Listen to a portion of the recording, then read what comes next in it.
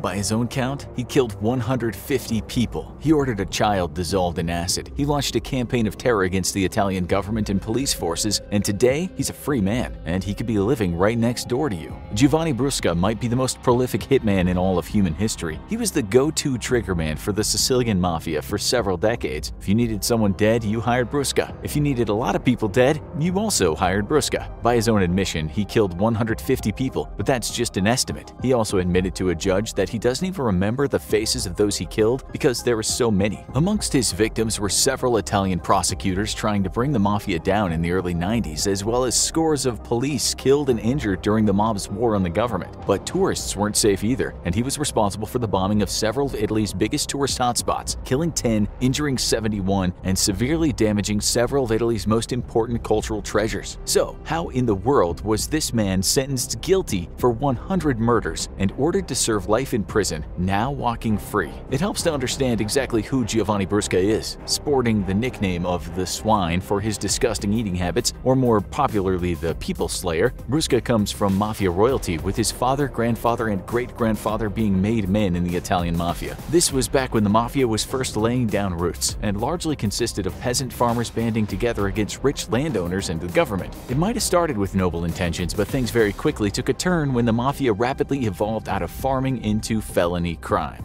Brusca's father, Bernardo Brusca, was allied with the Corleonesi family and helped set the family up for Mafia success. He eventually became capomandamento, or head of the territory around San Giuseppe Jato. Thanks to good old-fashioned nepotism, Giovanni and his two brothers were ushered into the upper echelons of the Italian Mafia. When Brusca's father was sent to prison for multiple murders, he became the head of his father's old territory, cementing his position as Mafia Don. Brusca quickly developed a fearsome reputation and was not shy about exercising extreme violence when necessary, or often when not necessary. Eventually, he was promoted to become the trusted right-hand man of the boss Tito Riina, giving him plenty of opportunities to ply his favorite trade, killing people. Brusca's most famous killings include the murder of Giovanni Falcone, a superstar Italian prosecutor taking on the Italian Mafia. Heavily protected by bodyguards, though, Falcone would not be an easy target, so Brusca decided that in lieu of a traditional hit, he'd simply get creative. He had Falcone's route meticulously tracked every day until he was confident he knew Falcone's commute well enough to stage his attack. Picking a spot of remote highway, Brusca had almost 1,000 pounds of explosives buried under the highway. Then all he had to do was simply wait. Right on time, Falcone's convoy approached the killing ground, and Brusca personally pressed the button that detonated the explosives. The massive explosion killed not just Falcone, but his wife and 3 of their bodyguards. But Brusca's evil wasn't just reserved for the government or law enforcement. One of his most heinous crimes was directed against one of his own. In 1993, the Italian government arrested one of Brusca's fellow assassins, Santino de Matteo. Facing life imprisonment, the mafioso killer turned rat, and Brusca vowed retaliation. 5 months later, several police officers approached Giuseppe Di Matteo, Santino's 11-year-old son. They explained that they were there to take him to see his father, who was currently under police protection and in hiding. But the police officers were actually Brusca's men in disguise. The boy was held in a squalid shack for 2 years until his death. Brusca then ordered the boy's body to be dissolved in acid. His father's pleas for the release of his child went ignored, and Di Matteo would get a chance to face Brusca in court years later, with police intervening as Di Matteo threatened to cut off Brusca's head and then tried to attack him. The Italian government continued this anti-mafia purge, however, leading to Brusca launching his deadliest campaign of violence yet. Brusca would help plan and coordinate attacks on police and government officials throughout 1993 and 1994, as well as several terrorist attacks against Italian tourist spots. The campaign of terror would leave another 10 people dead and 71 injured, as well as causing great damage to many of Italy's cultural treasures. Brusca's violent career, however, would come to an end on May 20th, 1996. Unaware that police were listening in on his cell phone, Brusca dined with his girlfriend and several family members in a small farmhouse in the Sicilian countryside. The police listening on the cell phone suddenly heard the sound of a motorcycle driving by the house. Serving as a scout, the plainclothes officer was scoping the area out undercover, hoping to avoid detection. When police heard the sound of his motorcycle through Brusca's cell phone, it allowed them to pinpoint the exact location of Brusca's home, and in minutes, the police were kicking down down the door of the Mafia's most violent killer. Brusca was rushed to a police station to avoid the Mafia launching a rescue, and as he arrived, he was greeted by dozens of police officers. The assembled officers began to cheer, with many even removing their masks they had become accustomed to wearing in order to protect themselves and their families from retaliation. It was over, they thought. Brusca would finally rot in a cage for the rest of his life. One officer even managed to land a punch directly on Brusca's face, breaking his nose. But Brusca would not rot in a cell after all. Brusca would be sentenced to 26 years in prison for the killing of Giovanni Falcone, and then given a life sentence for an additional murder. It seemed like Brusca would never see daylight again, but the government decided he was far too valuable as state's evidence to simply let rot. They offered the mass murderer a choice: die in prison or turn rat, and only served the 26-year sentence for the murder of Falcone. Brusca quickly chose to turn rat. Turning traitor on the Mafia was not without its benefits. Incredibly, despite being responsible for over 100 deaths, Brusca did not just enjoy the lesser 26-year prison sentence, but had additional privileges bestowed upon him for good behavior and his continued cooperation. These included better accommodations in the prison and a one-week hall pass from prison every 45 days to see his family. In America, there's 18-year-old kids who won't see the outside of prison for 20 years just for selling dope.